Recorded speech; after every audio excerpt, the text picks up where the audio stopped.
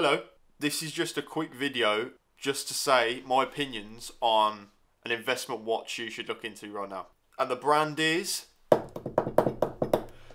probably seen the title, haven't you? Heuer! Yeah. Not to be mistaken with Tag Heuer, who, you know, is the brand now. The brand before, just Heuer on the dial. So, Heuers have been gaining a lot of traction recently. They didn't really fetch much, but now, you know, you got the Camaro, the original Autavia, original Monaco, Monza. Oh, I was going to sneeze. So, if you've got one of these, please hold on to it because they are really going up in value. The Monzas especially, I've had quite a few Monzas now, and they all sat around the between £1,000 and £1,500 mark, but now they fetch well over 2,000 easily.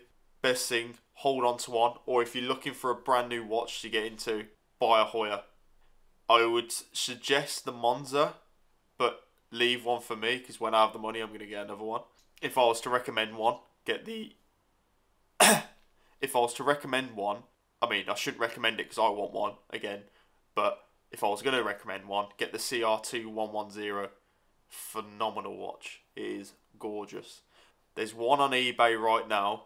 I don't know the seller or anything, but there's one on eBay right now for £2,500.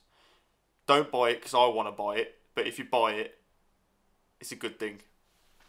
So yeah, I think the main reason why they've gone up is they're kind of considered vintage now. They were vintage before, but they're like, you know, some watches when they go vintage, they just drop in value. Like some Seamaster models, they just don't sell for anything. But some of them just, you know, rise up in value. It's like with original Monacos. It was like a PVD coated one that went for £30,000 at auction. It might have been dollars actually, so probably like 25 grand. So if you think about it, between me and you, that's a lot of money, that is. So long-term investment, but a really enjoyable watch. Definitely go for a Monza. But another model is great to look at, the Heuer Silverstone. It was known as the ugly duckling of the whole family of Heuers.